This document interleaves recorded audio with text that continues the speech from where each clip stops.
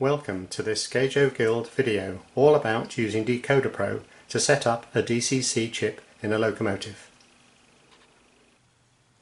The first thing you need is a rolling road. This is a short piece of track with a couple of driving wheel support blocks and a pony truck support block for our 042 locomotive. These sit on a short piece of track. And here we have our locomotive sitting on top of the rolling road, ready to go. The second component to allow communication between your computer and the DCC chip inside the loco is this collection. This is a SPROG. It's an electronic unit which converts signals from the PC into the standard DCC signals. And here we are connected up. The two green leads from the SPROG are connected to the two rails on the track. It doesn't matter which way round they go, as DCC is an alternating current. And then the SPROG connects to a USB port in your computer. And the black lead goes up to the power socket. The next thing to do is to run DecoderPro on your PC. You will see when you do that it lists my collection of locos. This is the roster of existing locomotives that I have. And you'll notice on the left hand side, new loco. This is a new loco that I've recently purchased, and that's the one I want to run. The first task then is to find out what kind of decoder you have in your locomotive. To do that, you press on New Loco, and that brings up a screen which lists all the manufacturers known to DecoderPro. Pressing this button here, Read Type from Decoder, will actually read the information from the decoder in the loco. And once it's done so, it will highlight the particular devices, decoders, that it believes you've got in your locomotive.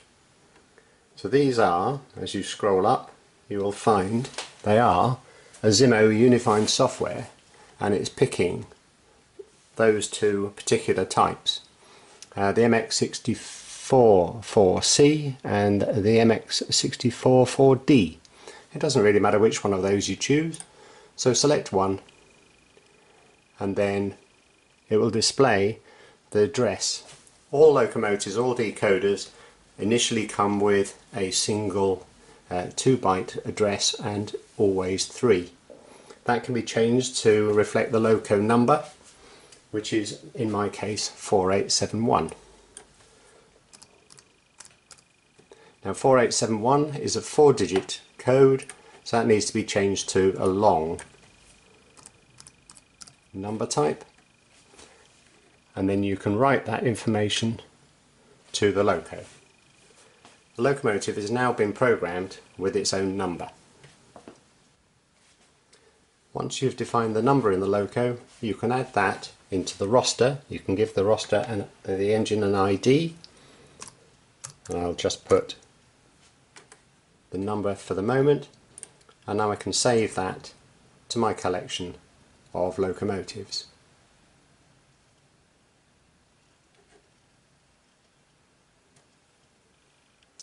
Once you've got your roster entry, you can double click on the entry and it'll bring up a screen which shows all the options available for this particular decoder. In this case, this is a Zimo decoder, and you can see a huge number of tabs across the top here, each of which covers a particular area of the decoder's information. For example, on basic we have the address. You'll note that everything is highlighted in yellow at the moment. That is because all the settings in here are default settings, and they have not been read from the decoder itself. So everything in all of the tabs will be a yellow colour.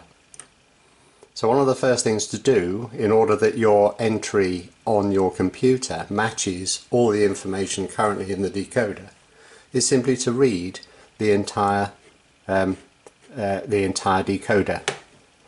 And you can do that by pressing one of the buttons at the bottom here, where it says read all sheets. And if you do that, as you go through each of these, you'll find all the yellow is now changing to white as it reads each of the CVs from the chip itself. This process will carry on for some while, so at this point we'll wait until the entire set of sheets has been read in.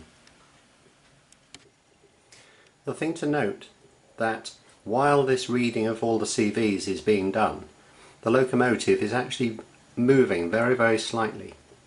It's almost impossible to see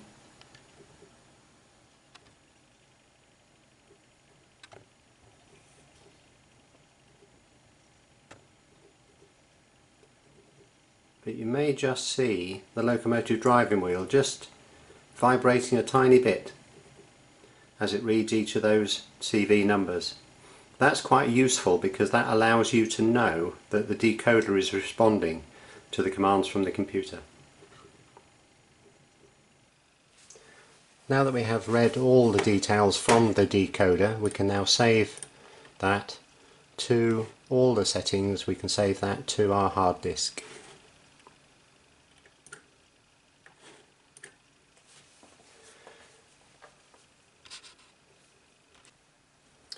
The next thing we want to do is just have a look at the engine itself and run it and see how it accelerates and decelerates. To do that, we go to the Actions menu and bring up a new throttle.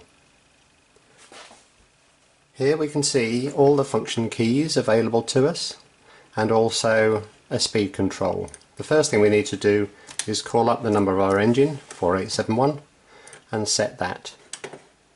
We then need to turn the power on so that the engine is now powered. We can then change the speed by sliding the little bar up and watch the engine move.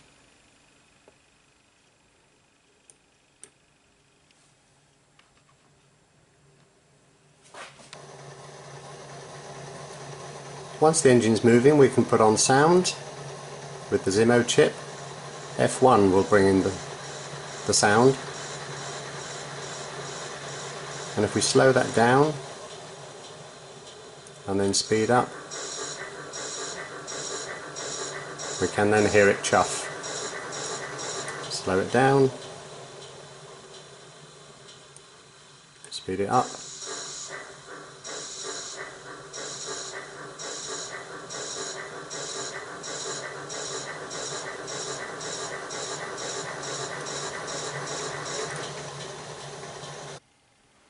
Okay, let's watch our engine.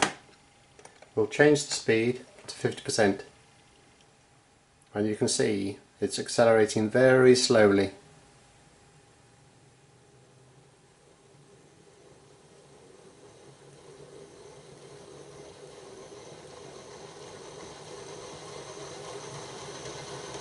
And we can bring sound on.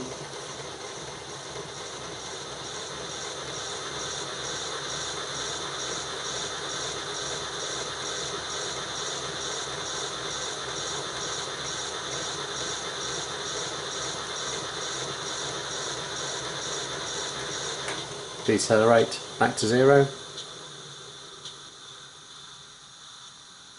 Now actually the deceleration isn't too bad on this one. The acceleration, I think, for me, is too slow. Bring that up to 50% again.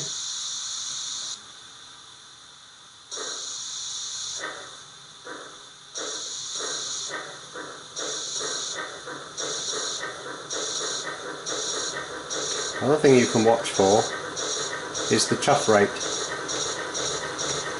And we can see it's making the same sound pretty much every time the con rods are at the bottom of the stroke. So actually the chuff rate is pretty good on this one. Decelerate back down to 0. Well, that's quite a reasonable deceleration rate. You kind of want the engine, well for me anyway, I like the engine to run about 18 inches to 2 feet.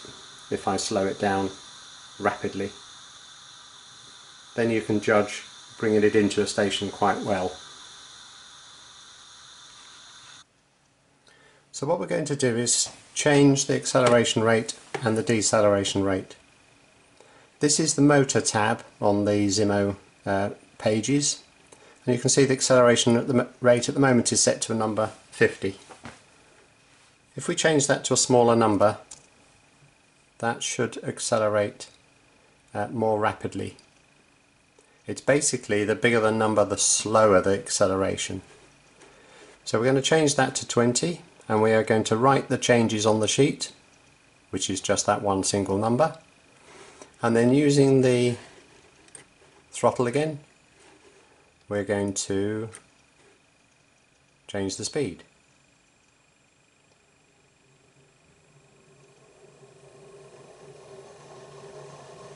That has accelerated quicker than it did before. I haven't changed the deceleration rate, so that is going to stay the same. So here we are accelerating from 0 to 50%. And you can see that picks up quicker than it did before.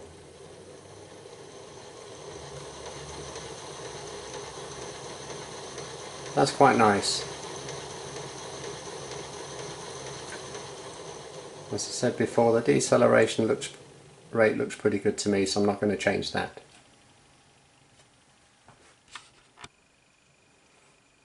Just for demonstration purposes, let's have a look to see what happens if I change the acceleration rate to 0. I can write that change to the sheet. Well, here we are back with the locomotive, and I'm going to step the speed from 0 to 50%, and off it goes. So you can see the effects of acceleration. 0 acceleration basically means that it'll instantly change speed, so you need to have that number set to something reasonable.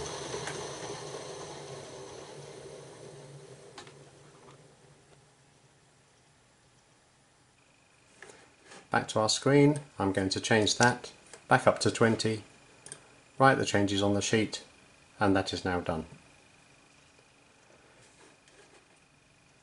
We're going to now look quickly at speed control. Generally speaking, in a decoder there's a couple of ways of doing that. The first one is to go in a linear fashion between a start point and a final point, and that's what's set in this particular tab. It's called basic speed control. The next tab along is called speed table, and this is where you can set effectively a graph of how the speed behaves. So instead of being linear, in this particular case, it responds much more slowly in the first part of the percentage throttle than it does at the end. And this can suit some slow moving locos such as dock shunters. And if we want to use that, we can simply click use speed table on the choice at the top here, and then that speed table will be used. And once again, I need to write the changes on that sheet to the decoder, and then I can run my engine if I put it up to 50%, and this of course has got acceleration. I can see now that that is running slower than it did before. Just turn on sound. So you can end up with a lot more sensitivity at the low end of the range.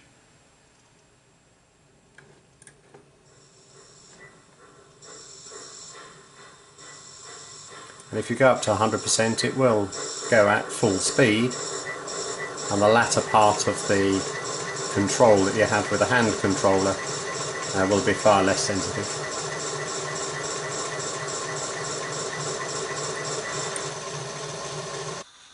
So here we have the engine, run it up to 50%. Acceleration is quite nice. As you can see, that's now running quite a lot slower than it was before with the linear control. Take it up higher to 75%. And in many ways, with a small engine like this kind of control is actually quite suitable. Take it up to 100%, and we're away. Drop it back down to 50%. The only problem with a speed table is that the deceleration rate will not apparently do much to begin with, because it's bringing it down, but it's running pretty quickly anyway. other sounds that you can, the controller on the PC is a complete one. You can blow the whistles, you can create other sounds as well, and just check that they're all working properly.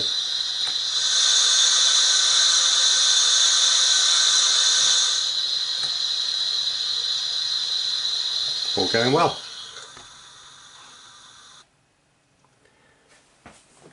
The other important area of the decoder screens is the sound levels. You may want to fiddle with these.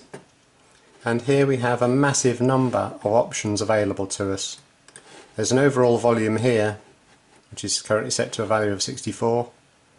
But as you can see by scrolling down here, there are an enormous number of sounds that you can override for individual function keys and their responses.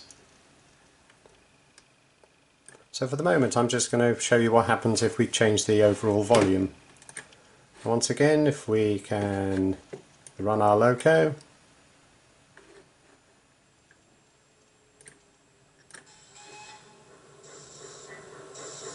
you can hear the loco in the background.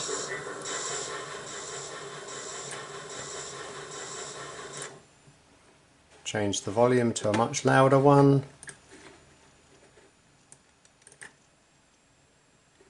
Run our engine again.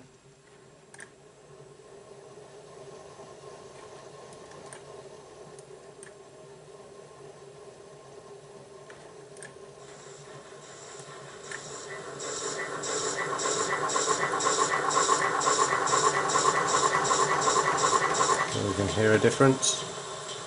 The thing with DecoderPro is when you do change a value, it will stop the power going to the chip, and you using the throttle you then have to go back again.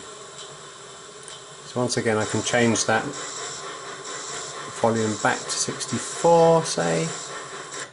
Right, changes on sheet. Bring in the throttle, turn the power on, turn the sound on.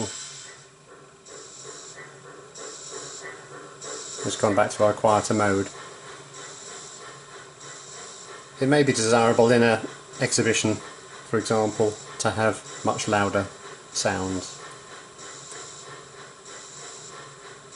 There's a very personal preference as to what is reasonable or not.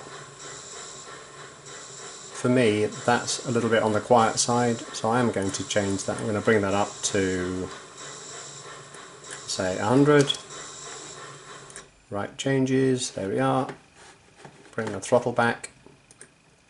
Where's it gone? There it is.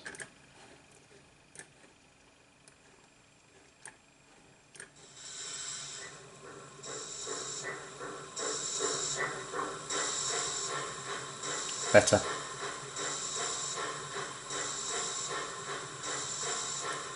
Good. Another setting changed. Going back to our loco then, let's run that with its new enhanced sound in a reverse direction.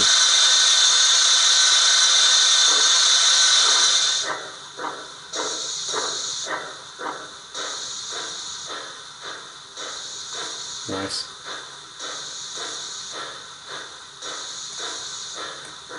So that's 50% throttle. It's going quite nice and slowly, which an engine of this type would have done. If I change directions, that'll decelerate. Brake squeal comes on, you can hear the click of the reverser, and off we go in a forward direction.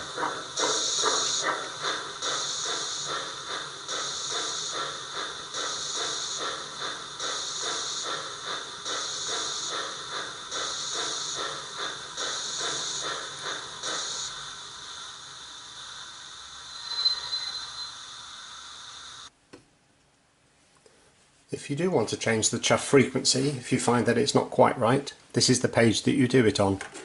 On the Zimo chip it's labelled, it's the sound tab, and here you can see virtual cam chuff frequency is set to 90, steam chuff frequency at speed step 1 is set to 3. It's those two numbers that you need to play with. They recommend that you first of all zero both of those, and then set speed step 1 and you measure a number at that point, it's well worth Googling how to do it properly, because it is quite complicated, and I certainly wouldn't recommend you play with those numbers unless you really know what you're doing.